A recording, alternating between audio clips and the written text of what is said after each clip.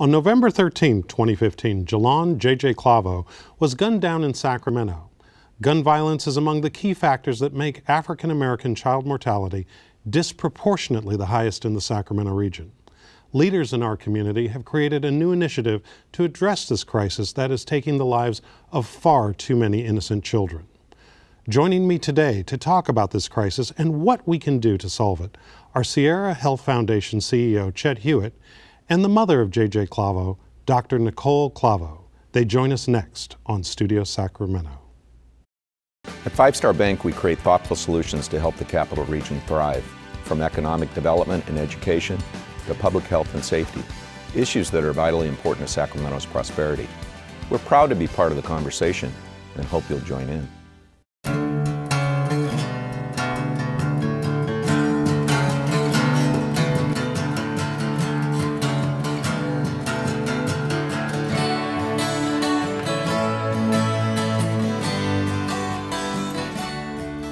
Dr. Clavo, tell us what happened to your son.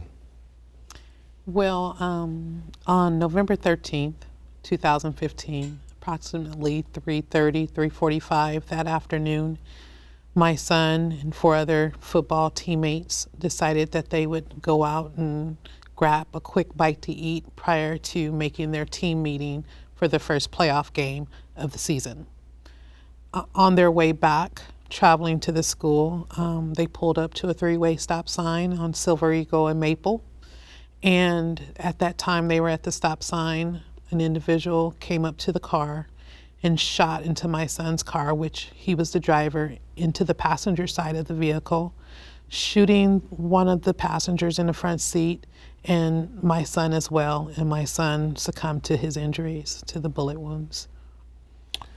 And this crime, this tragedy, have your son's assailants been brought to justice? The shooter has. The other assailants that were in the vehicle at the time have not been arrested. No charges have been brought forth to date. I'm not aware of who they are. I believe the officers may know, the detectives may know who they are, but at this time no charges have been filed against them. Chet, gun violence against young African Americans is a key component of African American youth mortality, but it's not the whole issue, surprisingly enough. Give us some perspective on what the problem is and its scope. You know, gun violence is one of the 4 leading causes of disproportionate African American child death that takes place in the county of Sacramento. There's also child abuse and neglect deaths. There is the concern around sleep-related deaths and in perinatal conditions as well as third-party homicides. So those 4 leading causes of death really drive the disproportionate numbers that we see as relates to African American children. Now, violence, as you know, we know has enormous ripple effects associated with it.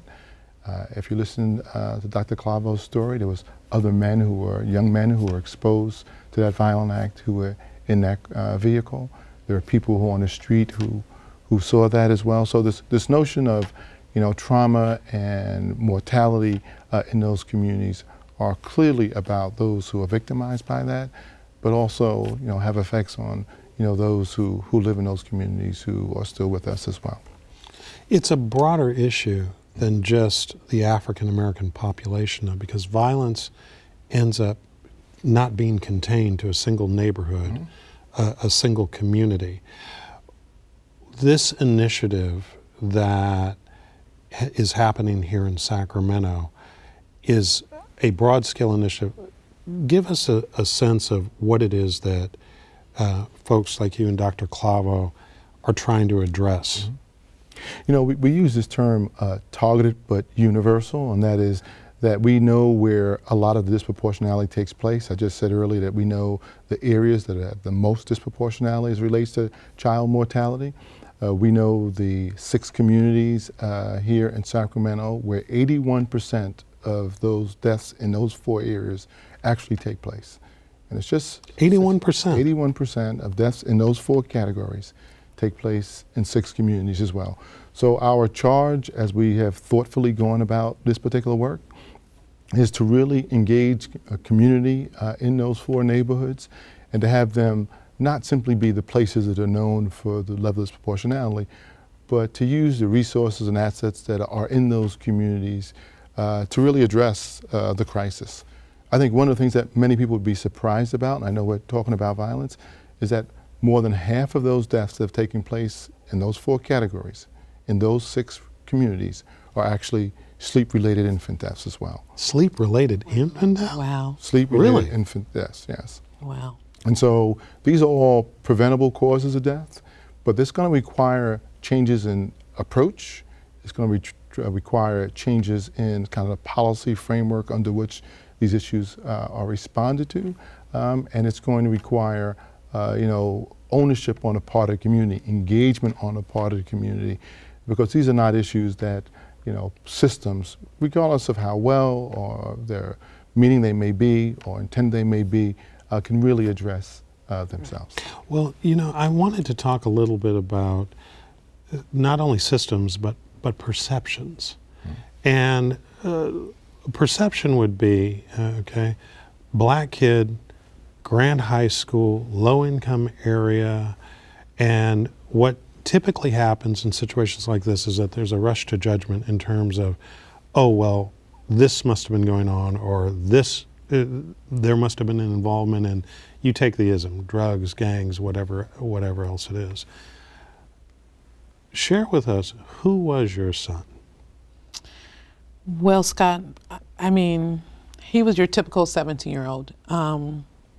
Money, car, girls, clothes, and, very vain and into his looks. But he was also, my baby.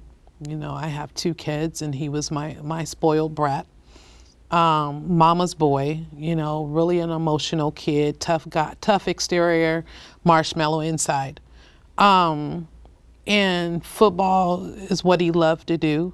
It's, he took great joy and pride in his sportsmanship and just enjoying life, just enjoying life and, being that normal headache of a child at 17, not a perfect kid, but what little boy or girl at 17 is, that's their job, to give us a couple of headaches.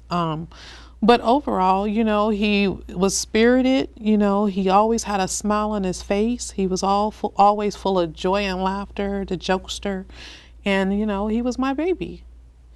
I ask you to share that because we can talk a lot about statistics, but these are our babies. These are boys and girls and nieces and nephews. And Chet, how do we get to the point where it is that we as a community and as systems start to address the sorts of problems that lead to tragedies like JJ's, or the other indices that you point out, in a way that's holistic? I think one of the things that this entire community can be most proud of is the fact that we're going to actually have a conversation about these particular issues. And that we're going to challenge some of our assumptions about who the victims of these mortalities actually are. You alluded to this earlier.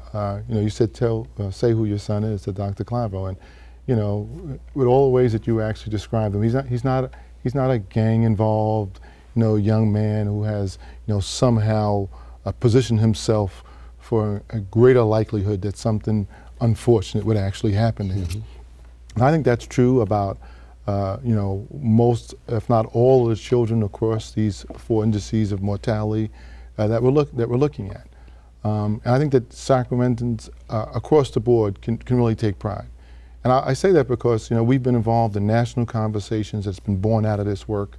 We've testified personally in front of federal commissions who have asked us about how did we support a community in getting to this place where you can have a more open and honest conversation about this. It's interesting that the champion at the governmental level is was a Latino supervisor, Phil Cerna, at the time, who I know wrote op-eds on this issue and really took up the mantle. But the county has done some amazing things with regards to actually positioning resources. Share with us a little bit about where you're at in this process right now. You know, I have to say this. I had the privilege of working with Phil Cerna before this, and I can tell you, in working with this, even more appreciative of who he is as a person and his particular leadership. Supervisor Cerna led a Blue Ribbon Commission that he put together after the 20th anniversary Child Death Review team presented its death review report to the Board of Supervisors. And I think that he was a recently elected supervisor, and I think that he was shocked by the fact that for 20 consecutive years, we had reported that African American children died at 2 times the rate of all other children, any other class of children in Sacramento County. And he raised the question, you know, that's a horrendous statistic, and wanted to know what we were doing about it. And he started first by trying to learn more about what was driving that. So some of the data that we've been able to share really is born of that particular effort. So really was around leadership. I would say that his colleagues on the board joined him, and they have been supportive of the commission. They have been supportive of the committee that came out of that as one of the recommendations. That's a bit extraordinary. Well. Extremely so. Huge. Extremely so. When in your own work, you work with folks in the correctional system that serve the correctional system in California, and we talk about cycles and how we end up with these indices that Chet has just laid out for us. From your own experience, how is it that a community like the 6 that he's identified here in town, how is it that that community ends up in a place where these types of problems are so disproportionately pervasive? I believe it's because of the lack of resources, lack of outlets, lack of education. Tell us what you mean by that. When I say lack of education, if I wasn't taught and I become a parent, and my parents didn't have either the education or the knowledge of how to parent me and to steer me in the direction and show me or tell me what outlets or what resources are available for me, then how do I teach my child when I have one? So if no one takes time to mentor these families, these parents, these single parent homes, take time to step in and mentor, go back to the village. You know, it takes a village to raise a child. Go back to that inference where your neighbor used to look in on you. If you needed a cup of sugar, you can go to your neighbor's house and borrow a cup of sugar. If you needed a cup of flour, if you needed a ride to the doctor or to the store, or, you know, little Johnny got sick, my car is broke down, can you go pick him up? Neighbors did that for one another. Now, today, neighbors hardly even know one another's names. They barely even speak when they come out of their homes. So when you go into these neighborhoods and these communities of lower economic standings and no one is stepping in to help or guide them, and they don't have the knowledge, what are they left with? What do? They don't know how to do no better than what they know, and what they know is so limited. When we had talked prior to us getting together today, and you had talked about your own challenges as a single mom. Tell us your story in terms of that. We've talked a bit about your son, but tell us how you came to the place that you are today. Well, you know, I grew up in a 2-parent family home. My parents still today will be celebrating their 50th anniversary in January.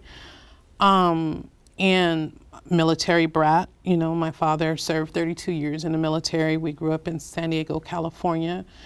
And so even though I had 2 parents, my dad did a lot of sea time.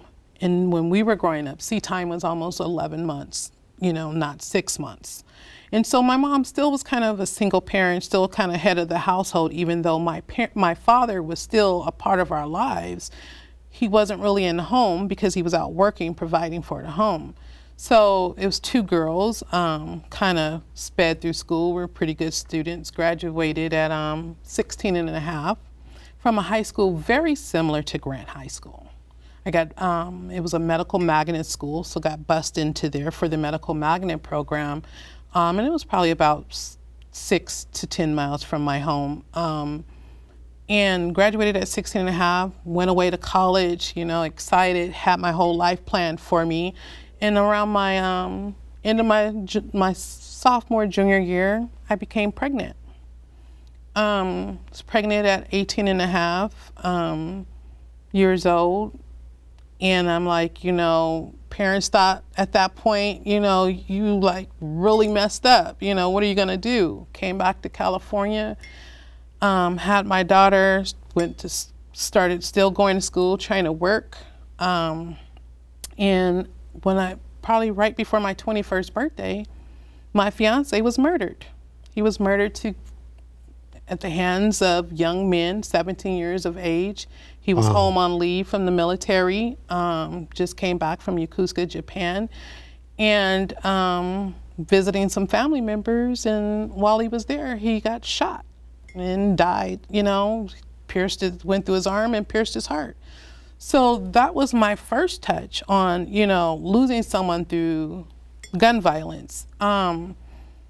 Didn't know what to do at that point, Scott. So, you know, I joined the military. You know, now I have to provide for my child. You know, I have to figure out how to pick up the pieces of my life. And I lost my life for a couple of months because I'm young, you know, just really starting out. I have a young child and not really knowing, you know, what to do next. So I joined the military, great experience, you know, growth, maturity, grew through that process and, you know, ended up getting out after about 6 years, had some issues. They sent me back to school, got my bachelor's in community psychology and human services, and then went back to school again, got my master's in organizational development. And I was like, well, my dream was always to be a doctor, and so then I went back to school and got my doctorate in psychology and org development. Relocated to Fresno, California, did some business development, bringing companies into the county, and then ended up working for CCPOA, is where I started in Fresno, and wanted some change, wanted to give my son a new environment, my daughter a new environment, and I decided, well, let's go to the Capitol. So we have a headquarters office here, and in 2009, we relocated here to Sacramento, and have been here since. And thank you for sharing your story. Chet, one of the reasons that I wanted Dr. Clavo to share a story is that there's a notion that education by itself and moving yourself up is, you know, sort of this protective barrier that shields you and your loved ones from all of these issues. But that may be somewhat true, but that's not always the case, is it? Mm-hmm. Well, you know, education has, you know, some pretty profound protective effects for folks. You know, it's, you know, I think when I listen to your story, it's really around development and investment in a young person. In this case, you know, through the military and other devices who helped you kind of find your path, reclaim your path and be able to develop. And I think that's what we're thinking about in many respects as we have moved to involve and move our initiative forward in the communities that are suffering these disproportionate, you know, levels of child mortality. And that, you know, there are good stories that come out of that investment. Mm-hmm. You know, that people are able to change their lives. For sleep-related deaths, we think that parents who know that you sleep a child alone on their back in their crib, right, can actually cut the African-American death rate. If we can solve that one issue, you can cut the African-American child mortality rate in those 6 communities by 50%. Yeah. Right? That's quite moving the needle. That's moving the needle and really quite doable. And there are 2 things I think that I want to just say about, just stay on that one issue at this particular point in time, about this notion of being targeted and universal, moving the needle, and what it means to have a community be all in on an effort. First, I would say that the city has also joined the county on this, and the city voted unanimously to be part of this particular effort, finding value in the work we were doing. It's about data. It's about being focused. This isn't some soft issue. We're going to spend some money and hope for the best. We're very serious about and planful about how we plan to go about this. And then our friends who sit on the committee, who represent Kaiser and Dignity, have decided that they can be helpful around this issue around sleep-related death. So now every child born in this region in either a Kaiser or Dignity hospital, every parent gets a safe sleep child sleep assessment. And if they don't have a safe place for their child to sleep, or if they're not well informed about how to do that safely, some of it's cultural, keep that child in the bed and bond and keep them close to you. And we know that can relate and it can end up in unfortunate things happening. That those parents will actually leave that hospital with a free crib, with a safe sleeping environment.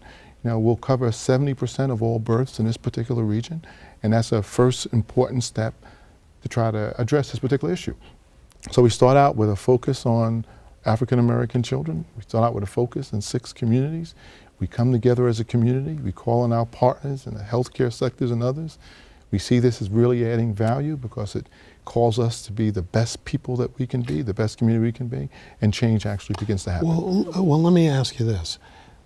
This is focused on the African American community. Someone watching this conversation right now might say, well, why aren't you focused on Latino kids or white kids or Chinese kids? This focus on African Americans, it should be for everybody. How do you respond to that?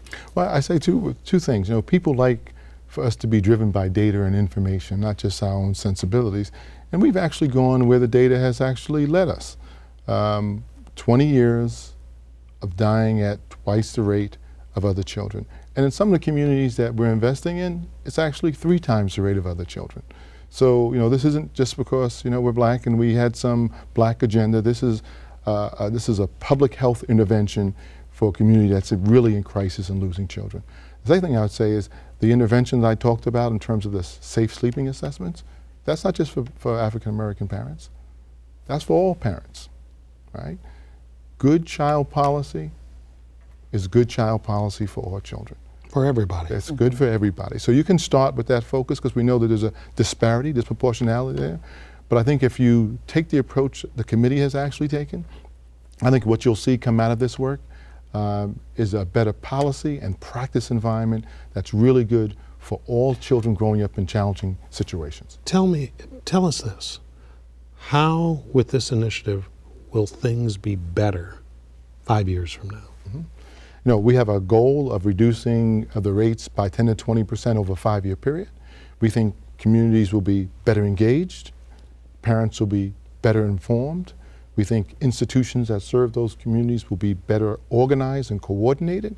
And by virtue of that activity, you will see lower rates in those communities across those 4 areas, including violence, because we're actually talking about how do we deal with some of our older youth and the likelihood that they'll be engaged in activity that can lead to losing their life. And Dr. Clavo, that's where I want to come to you. What advice would you give as a mother, as a professional who has a background in psychology? What advice do you give to young mothers that are raising their own JJs in order to keep them safe? I think one of the things I would say first is be a parent first, not a friend. Friendship comes way down the line. And I think the other things I would advise parents is to really know your child. Children, and you and I kind of discussed this, children have no privacy. they don't own it. It's they don't deserve it. It's not something they should have. You need to know where they are, who they associate with, what they're doing, when they're doing it, and who they're doing it with. As well as, I believe when it comes to your home, you need to know what's in your child's room. You need to know what it is under their mattress, under their dresser, under their television, in their sock drawers, in their pillowcases. You need to know. You have every right to go in that room and know what he or she is bringing in and out of that room. If they come home with money and they don't have a job, you need to question that. And we're going to have to leave it there. Thank you both. And I wish both of you well in your efforts. Thank you. And that's our show. Thanks to our guests and thanks to you for watching Studio Sacramento. I'm Scott Syphax. See you next time right here on KVIE.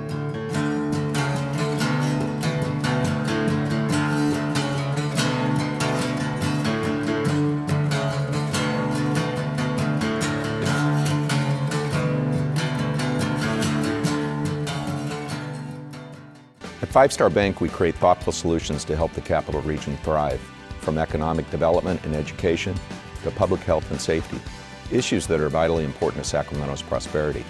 We're proud to be part of the conversation and hope you'll join in. All episodes of Studio Sacramento, along with other KVIE programs, are available to watch online at kvie.org/video.